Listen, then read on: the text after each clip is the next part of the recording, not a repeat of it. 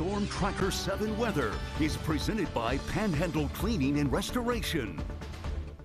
Hey there, how's it going? Ohio Valley, another hot day for our July, but what to expect? It's middle of summer and it's only going to get hotter as we move forward, especially for your Thursday. Local satellite radar, not a whole lot to talk about. It's actually rather nice outside and everyone's out there enjoying those blue skies and sunshine, but we did see some TCUs, those towering cumulus clouds. Those typically end up in thunderstorms in the target spot, exactly the same place that we had that severe weather up towards New Philadelphia, over towards Coshocton. I expect to see the similar pattern moving forward and for the short term, even through next week. Here's like a time lapse though over today. We had some fog this morning that quickly faded out. It made things a little bit humid throughout the day, but despite that, well, our humidity is only sitting right around 40%, so it's really not that humid out there when you really think about things. And our temperature in the mid to upper 80s, just absolutely hot out there. It's going to get even hotter as we head through Thursday.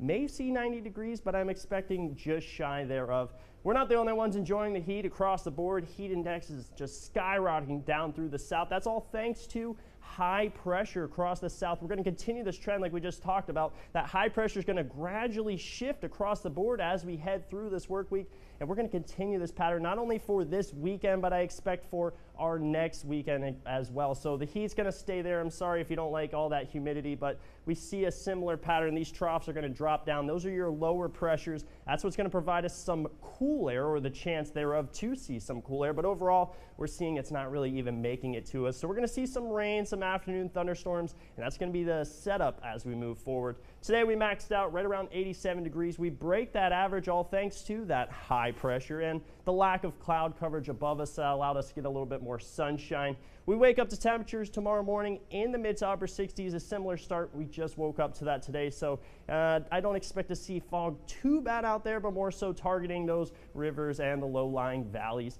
Here's how it all plays out on your predictor. We wake up your Thursday, it's not too bad.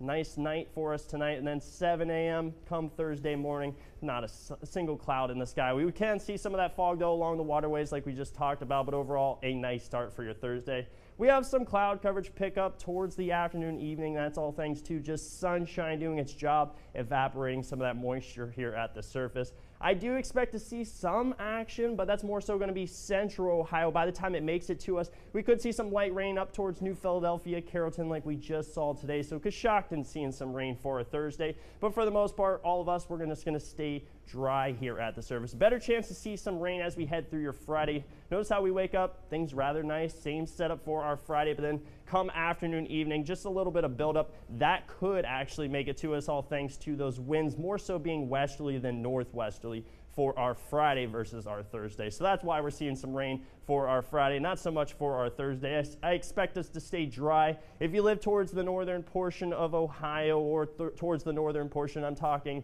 north of I-70, you could see some of that buildup, but overall, we'll stay dry and hot through the middle of the week. We have some rain returning with that same setup through our Sunday into Monday.